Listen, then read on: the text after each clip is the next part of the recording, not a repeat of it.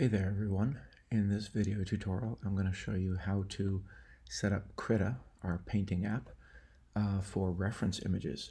We will end up with an image that can be printed on 8.5 by 11, and we will also introduce the grid system so that way you can draw something with a reference photo of anything you'd like. So let's go ahead and get started.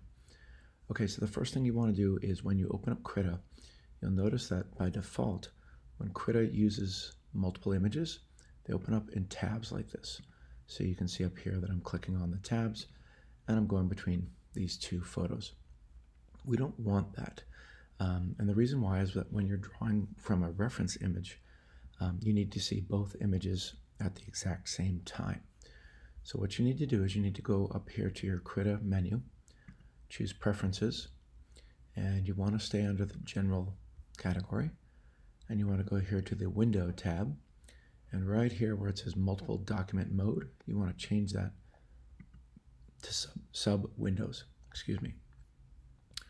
Click on OK, and then you need to go ahead and quit out of Krita. Actually, it looks like it took it right there. There we go. You might actually have to quit out of Krita and then restart it again, but it looks like on mine I did not have to, so that's cool. So now what you can see is that I've got my two documents here, and they've got free floating windows, which some people like, some people don't, but now we can actually see both images at the same time. So that's a step in the right direction. Okay, I'm going to go ahead and close these now because these were for my demonstration. And the next thing I'm going to do is show you how to make sure that your photograph, your reference image, is set up properly to be printed when you're all done with your image. Okay, so I'm going to start by going here to Start a New File, and I'm going to change my width and height to inches. All right, so let's say the scenario is I'm going to stick with standard paper here, so I'm doing 11 inches wide, 8.5 inches high, and I want a decent, good resolution, so I'm going to stick with 300, so that way when I'm all done painting this, it is printable. And I'll click on Create. Okay, so there's my canvas. Now what I'm going to do is I'm going to go to my desktop, and you can simply just drag Krita off to the side until you see your folder. And so here's the image that I'm going to be using, and if I drag and drop it right in onto the canvas and let go, I'm going to choose Insert as New Layer and let go. And there we go. Okay, so there's my photograph, and you can see the photograph is actually larger than the canvas. That's fine. I'm going to zoom out just a little bit. Okay, so now to resize the photograph manually, I'm going to come over here on the left-hand side, and I'm going to click on this tool right here that's called the Free Transform tool.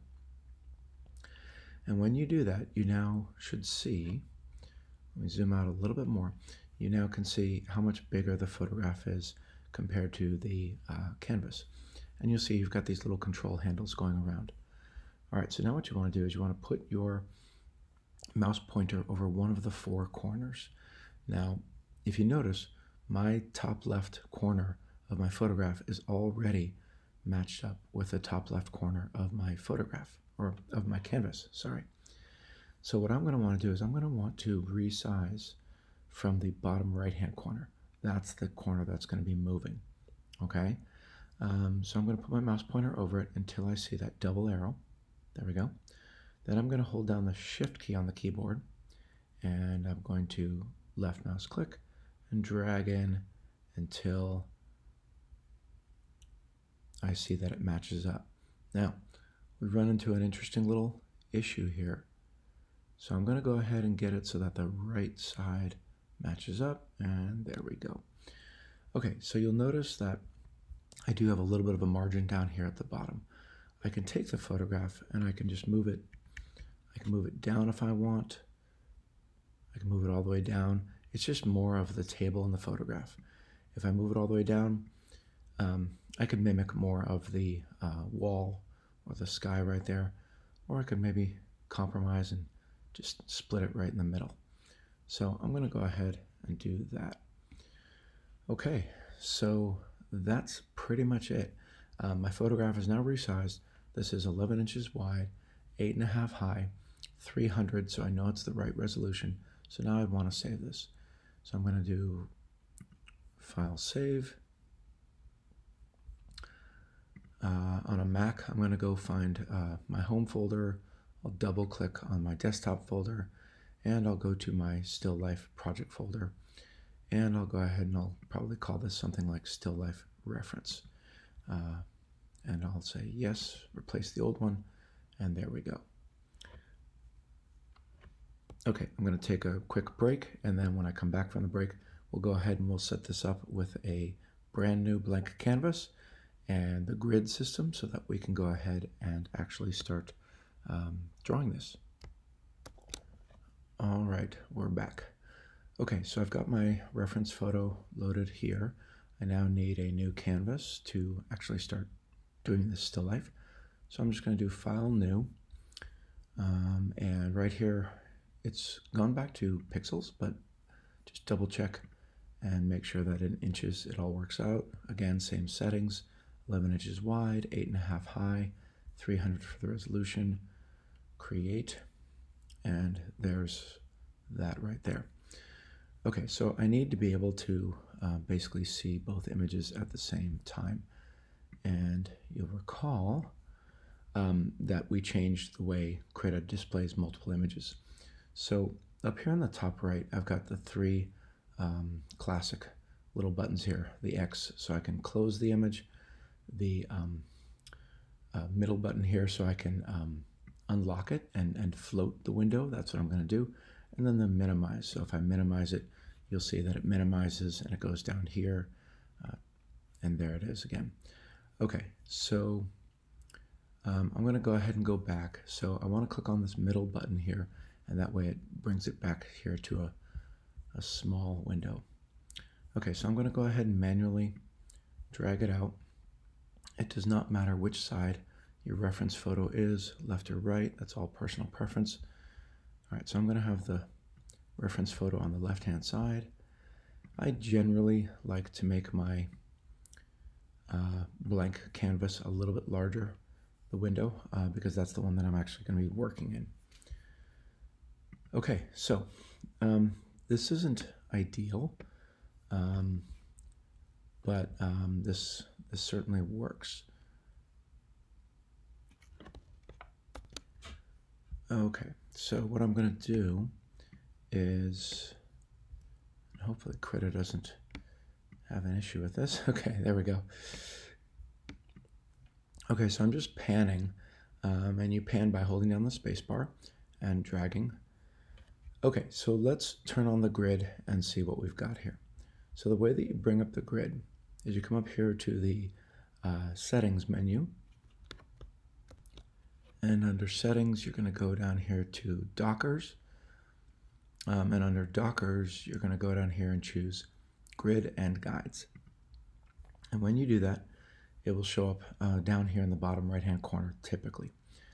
So there's a little checkbox here, Show Grid. We want to enable that, and you'll see that it only turns on the grid for whichever image you are clicked on. Okay, so I'm going to go ahead and click on my photograph and do Show Grid, and you'll see that the grid is really small. And that's because over here you'll see that the numbers X spacing and Y spacing, the default says 20 pixels, and that's really small. So I'm going to go ahead and do a little trial and error here. I'm going to bump it up to 100 pixels, and when you bump it up on one of them, it bumps it up on the other one because they are connected. Okay, so I'm looking over at the grid spaces over here, and I kind of want them to be a little bit larger, so I'm going to try 200.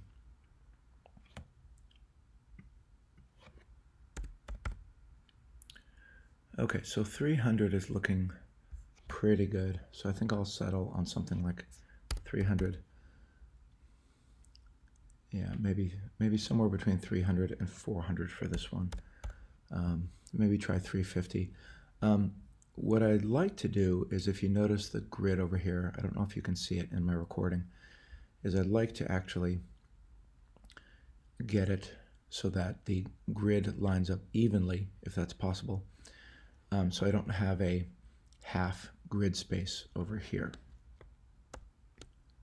Okay, so here's how I'm going to finish it out here.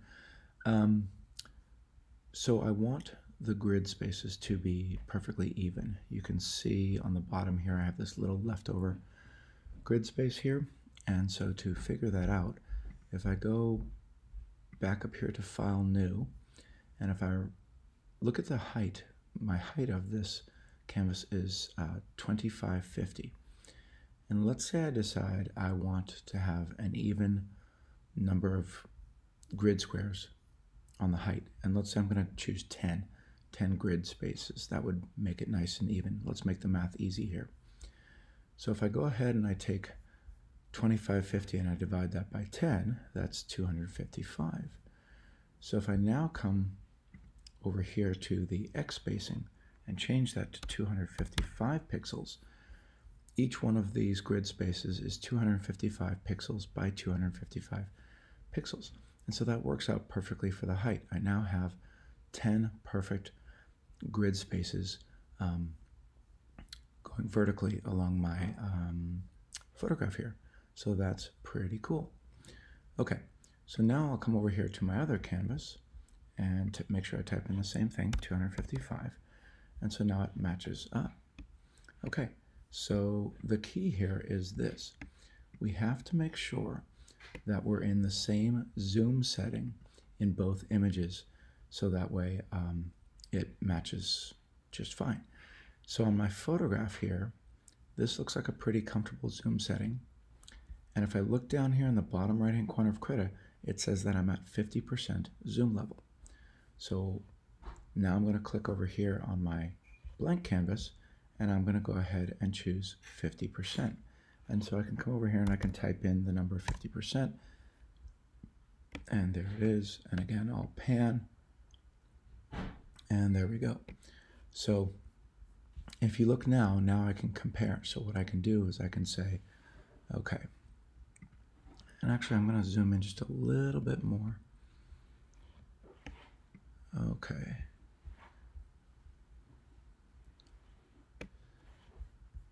Okay, and let's see, if you ever want to make sure that your grid lines are easier to see, you can actually do that down here in your grid spacing. So you'll notice that my grid spacing, or sorry, my grid, here it's gray with a gray background, so that's really difficult to see.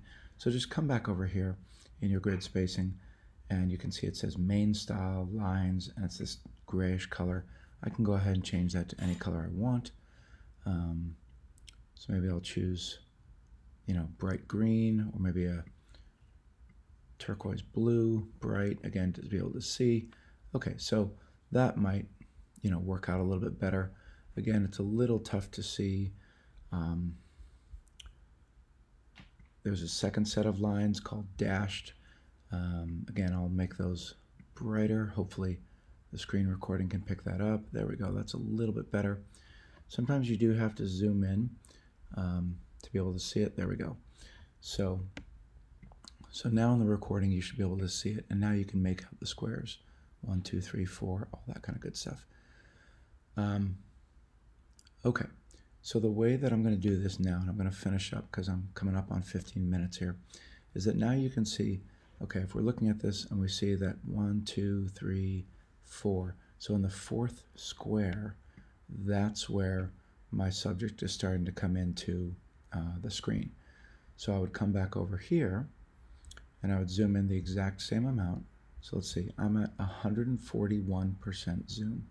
So if I come over here and I type in the same amount, 141, I can make sure that I'm zoomed in the exact same amount. There we go.